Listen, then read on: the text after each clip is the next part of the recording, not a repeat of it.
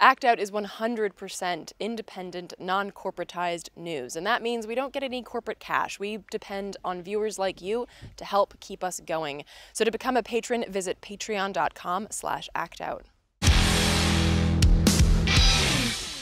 This week on Act Out, we only have 10 years left before climate change kills us all. What's your plan? Come with us as we dive into climate change nihilism, hope, and how individual choices are the last things that we need to be focusing on as doomsday looms ahead. Next up, the federal government is over.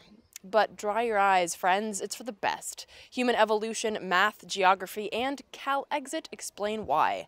From tweets to marching in the streets, this is Act Out. Rockets! Blockade! Bulldozers swarm outside the checkpoint gate. An orange flash broke the hush and blew me into the street. I awoke next to the body of my baby. No!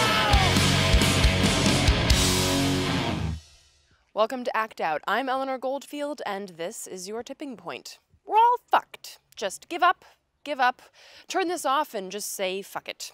There's no use in fighting, just grab a bottle of scotch and sit back with your loved one like it's a Cialis commercial. But instead of a sweeping vista of trees and a breathtaking sunset, you'll literally be watching the world burn. Or that's the perspective that Professor Guy McPherson of University of Arizona has with regards to climate change. Yeah.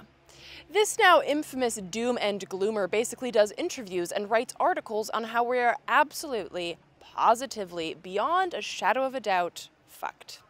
The man's blog is called Nature Bats Last, with the sub-headline, "Our Days Are Numbered, Passionately Pursue a Life of Excellence," which sounds a bit like a self-help conference for end-of-day Christians, but for McPherson, his doom and gloom is scientific. According to McPherson, the problem with other estimations of how long we have left before a sixth great extinction is that they're based on one or two of the greatest issues: Arctic ice melt, the acidification of the ocean, extreme weather, while McPherson claims that he is looking at everything as a complete and very fucking depressing big picture. He basically posits that humanity has 10 years or even less before the Earth will no longer support human life. And no, there's nothing, absolutely nothing that you can do about it, not even hope. And I quote, "I think hope is a horrible idea. Hope is wishful thinking. Hope is a bad idea. Let's abandon that and get on with reality instead.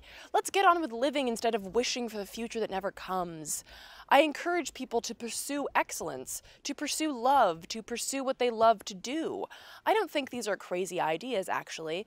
And I also encourage people to remain calm because nothing is under control. Certainly not under our control, anyway." And while control is out of the question, you can still prep for the end of days. Via his website, you can contact him as a consultant for his, quote, "comprehensive set of durable living arrangements in response to the ongoing collapse of the industrial economy and global climate change." Not only is he a doomsdayer, he's one that has a kit that can be yours too for what I assume is a nominal fee. He's also a certified grief recovery specialist because apparently it's dawned on him that his prophecies are just shy of fucking debilitatingly depressing. On his site, next to a large box that asks whether or not you're contemplating suicide, he advocates that people, quote, "live urgently with death in mind." Peruse at your own peril.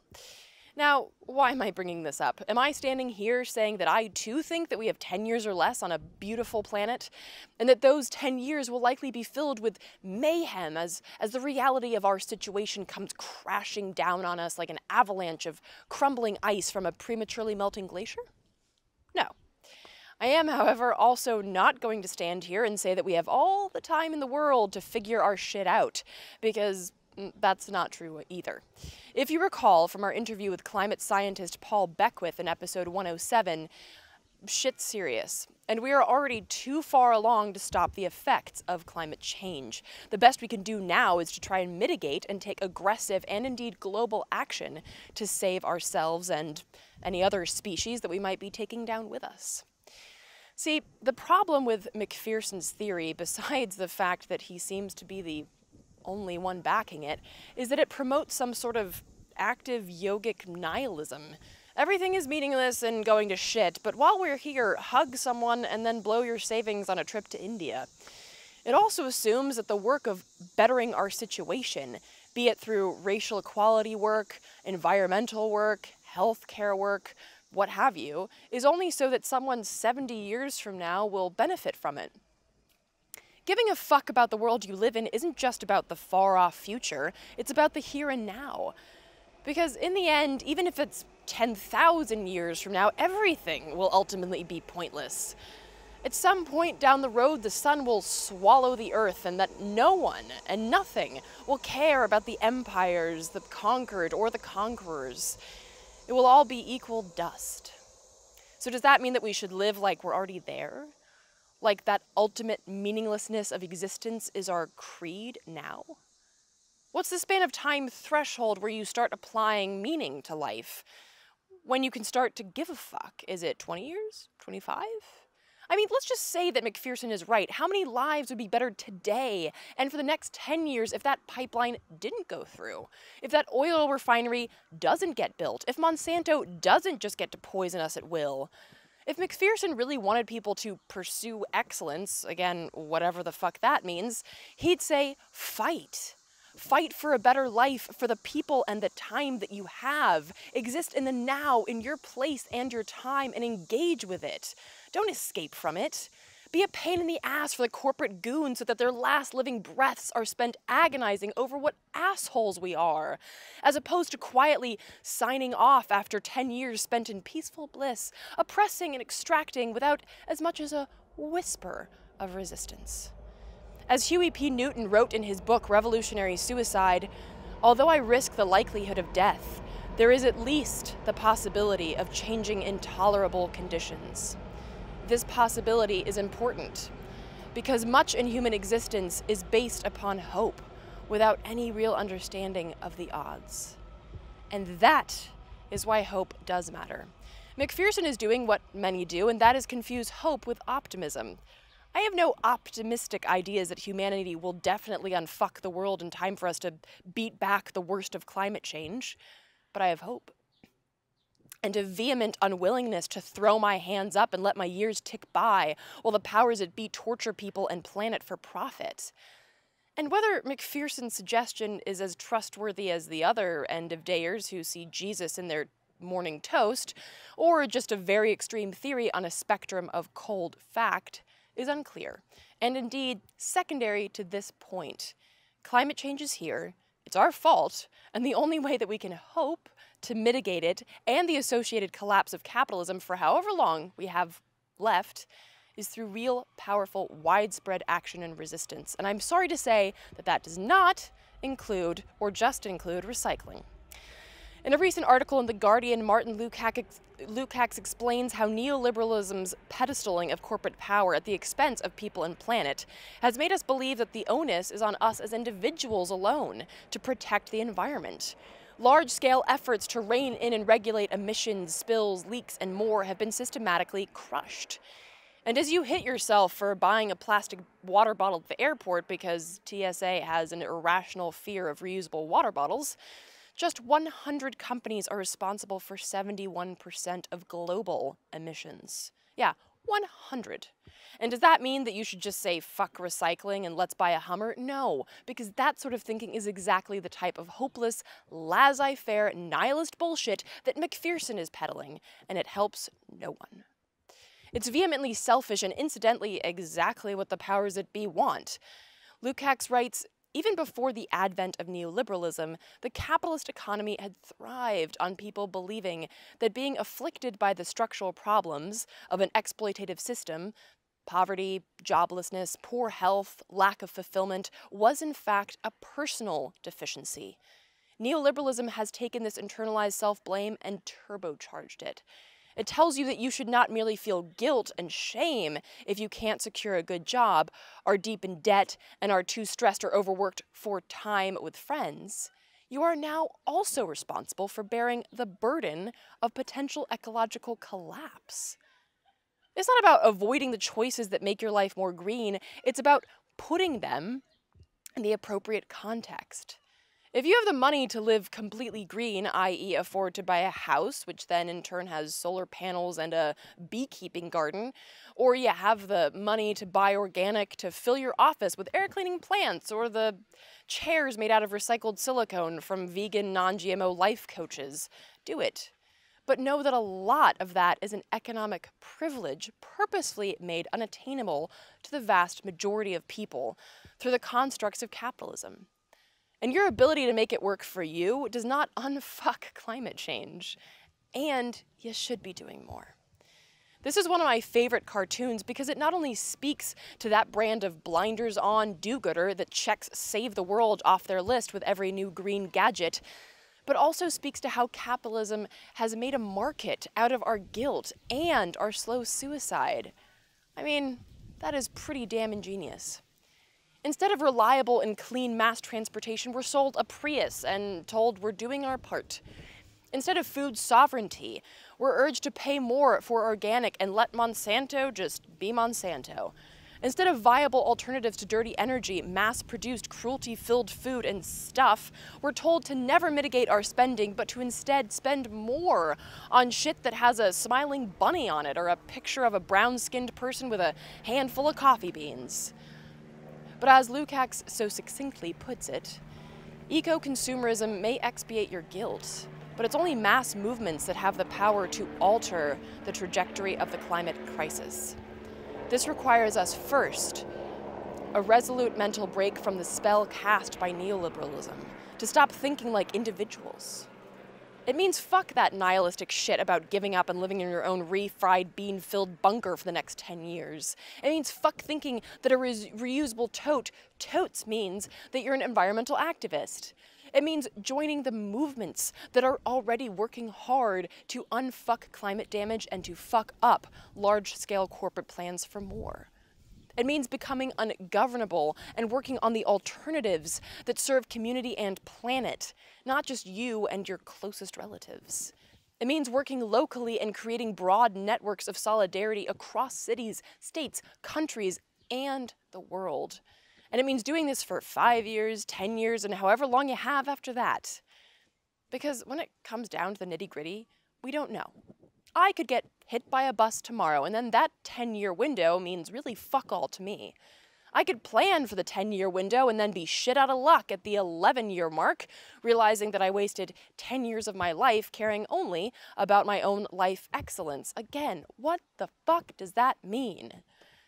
We may have missed the boat on stopping climate change. That fucker sailed maybe around the last time that the Salton Sea actually saw a real boat.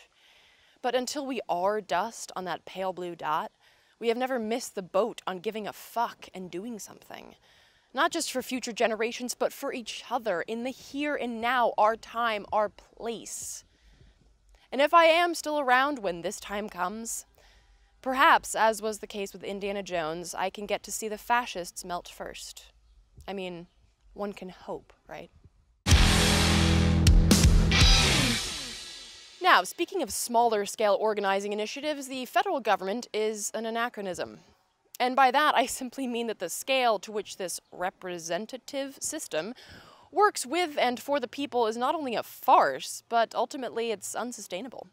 Human beings don't do well in vast empires. What it takes to govern 300 million people over 3,000 miles across is, in short, the assertion of control. Your senators don't give a flying fuck about you because they don't know who you are. They have no idea. They sit on committees that make sweeping decisions for not only your state, but every state. They don't even read legislation that they vote on because it's too long and they don't have or take the time. Human interest stories are plucked with precision from their home states and towns, but that pipeline will still get their vote because your backyard is not their backyard. Your water is not their water, and your concerns are absolutely not theirs. And while we may superficially come together and wave a flag and a sparkler once a year, there is no American community. There can't be. We're just too divided and conquered. Indeed, as James Madison wrote in a letter to Thomas Jefferson, Divide et impera, or divide and conquer, the reprobated axiom of tyranny, is under certain qualifications the only policy by which a republic can be administered on just principles. He goes on to point out that with westward expansion, the goal of dividing and conquering is made that much easier. And some 230 years later, it's quite clear that his points have been proven. As outlined in the previous segment, neoliberalism's goal was to make us individuals and not citizens. And it turns out that the American stage was one hell of a place to put that on play. Our brains are simply not hardwired to work on a scale that large. If you're familiar with Dunbar's number, you'll know that studies show that human beings work best in smaller groups of at most 150 people. Beyond that point, hierarchical systems inevitably take root because people find it difficult to interact on that large of a scale in a structurally flat and fluid way. Well, if 300 is doubly tricky for us humans, what the fuck is 300 million? Now, of course, we can, and some are already manifesting, smaller groups of community organization and neighborhood councils. But the question is there a way to push that regional movement forwards by implementing the S word, secession? Now, secession gets a bad rap because of, the Civil War, but this idea is something that isn't just for white supremacist bigots who don't like doing manual labor. Last week, the California State Attorney General signed off on a ballot measure for the California secession movement. And this means that they can now begin gathering signatures to qualify for the 2018 ballot. The initiative would form a commission to recommend avenues for California to pursue its independence and delete part of the state constitution that says it is an inseparable part of the U.S.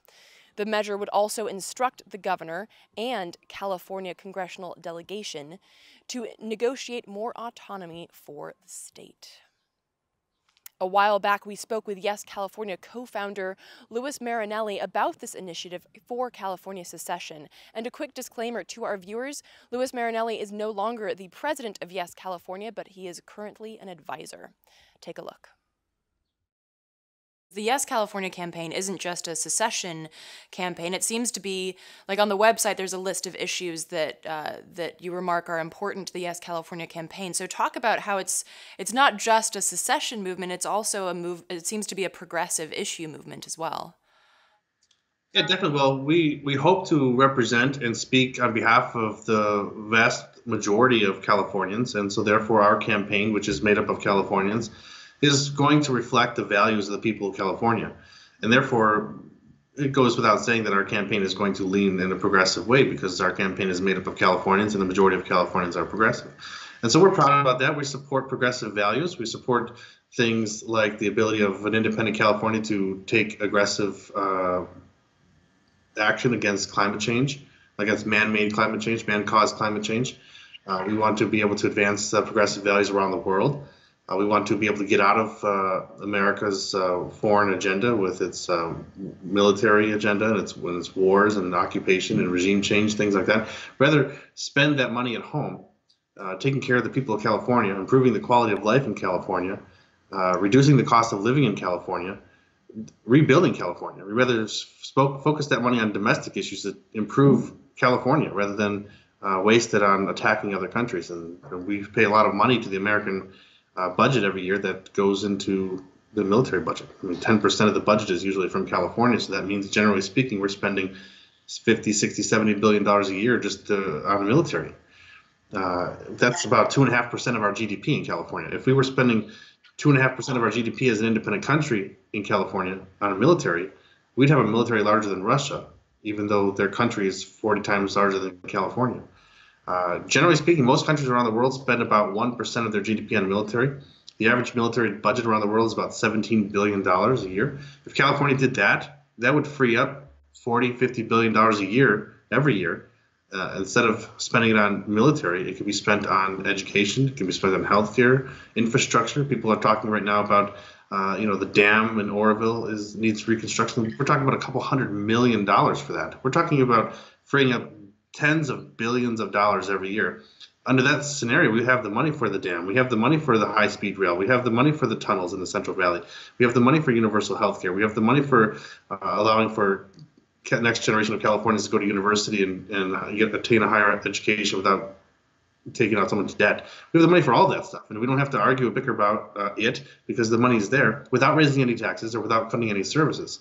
The political system is funded by big corporations, even on the state and local level.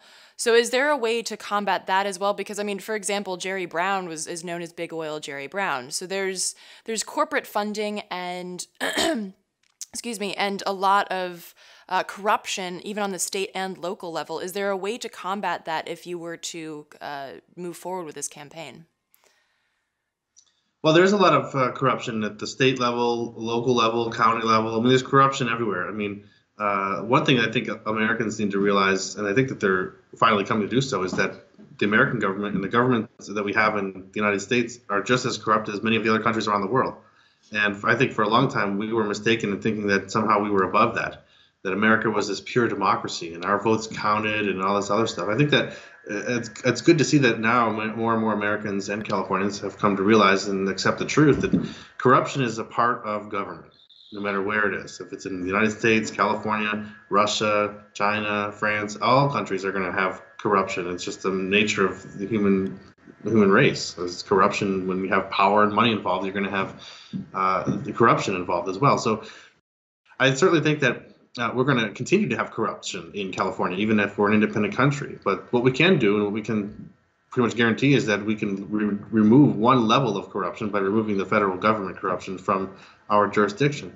And that gets rid of the corruption in the Senate in Washington, the lobbyists in Washington. I mean, there's going to be lobbyists in Sacramento. There's going to be corruption in the Sacramento Senate, but there's not going to be the American government corruption. So we can reduce corruption in California by getting rid of one whole level of corruption. That's federal government.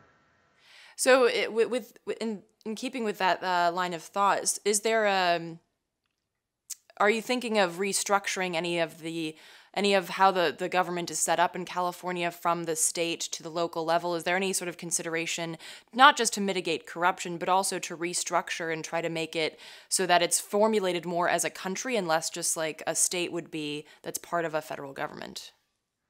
Sure. Well, starting in the executive branch, we're going to have to do some topical changes right off the bat in order to, instead of have a governor, we're going to have a president. In fact, we have legislation already written, ready to go to do that. I mean, it would just have to be enacted by the state government in order to happen. In terms of legislatively, we definitely want to reorganize the state government in a way where we can have, instead of have a two-party system that the Americans have created, it's certainly corrupt because it's, in many people's eyes, it only represents a small portion of the population. And the difference between the two parties is increasingly smaller and smaller as we go along. And so we want to move away from a system where we have two parties into a system where we have proportional party representation. Like most of the world's democracies actually employ some system of allocation of representation in their legislative branch by the percent of the vote that each party receives in the election. So something like that. California is a very diverse state. It seems that it's impossible to have everybody's diverse opinions and needs represented by two political parties that are generally speaking very similar to one another. This is something that they're talking about with Brexit, and you mentioned Brexit on the site as well. The economic factor. Obviously, California is in a unique position because you have a huge economy compared to other states in the union. But talk about what's going to happen with the economy, and how do you see political and economic relationships with other states and indeed the rest of the country? Well, certainly there's going to be commerce is going to continue between California and the other states. It's certainly not going to be the same country, so there'll be some need for international agreements to be made. People often bring up the issue of water. Well, the United States has a water treaty with Canada where we talk about the production of power near Niagara Falls. When it comes down to it, the Americans receive so much produce from California. There's about 20 or 30 staple fruits and vegetables that come from California pretty much exclusively. And if they're going to want to continue to buy grapes at the price that they buy them today, they're going to have to continue to make sure water arrives in California as it currently does. And so I see nothing more simple than a water for food treaty that can be signed, a trade deal, water for food. It doesn't get more simple than that. send us water from the Colorado River as you currently send it, and which the people of Arizona and the other states that receive water from that basin currently have arranged their lives and their economies along the lines of how much water they currently receive. So nothing would be changing for them. So they wouldn't be asking for more water, for example. So continue the status quo of the water exchange, and we'll continue to send fruits and vegetables to the other states, and people of the United States will be able to continue to buy their fruits and vegetables as they do so now. There doesn't have to be hostility or animosity between California and the United States. We can have a friendly and peaceful and cooperative relationship going forward. So what would you say to somebody who says that part of the job as an American is to stick with America and dissent is patriotic, and the idea that because of the current political climate, it's our job as Americans to stay here and try to fix it and try to, for lack of a better word, unfuck it, as opposed to trying to run away, whether that be running away to Canada or seceding from the Union? Well, I haven't studied history in a while, but I think I recall that George Washington was a military officer for the British Army before he was the American general. And that'd be like telling George Washington to stick with it, just because we can fix it. We can reform the system in London from across the ocean. Well, we're talking about trying to reform the system in Washington from across 1,000 miles of mountains and deserts. People have been saying we can fix it, we can repair it from within, stay the course for decades, and it hasn't been fixed, it hasn't been repaired. So like Einstein said, I think it was Einstein, if you keep doing the same thing over and over again and expect a different result, then that's the definition of insanity. So I think it's time for something different. To learn more about the Yes California initiative, visit yescalifornia.org. And that will do it for this week's Dose of Dissent. Thank you so much for watching. Please spread and share this with all of your friends, foes, and people you don't know. Check out the last slide to see the sites mentioned in this week's show, also in the description. And be sure to follow us on Twitter, Facebook, and subscribe on YouTube. Also, for all of you podcast listeners out there, we also have a weekly podcast that comes out on every Friday, available on iTunes and Libsyn at actout.libsyn.com. Also, my book and I have performances and events scheduled in DC, New York, LA, and San Francisco. For more information on that, visit artkillingapathy.com/performance. From the Devil's Den, good night and act out.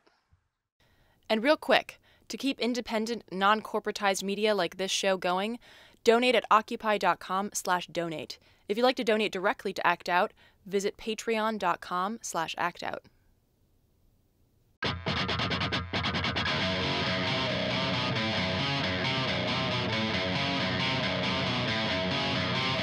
can hear the boots are stomping. Come on, boys, let's get some rocks to throw. I can't stand to hear my father cry anymore. Time we left for nothing, motherfuckers dead in the road. We've been backing up inch by inch, we got nowhere else to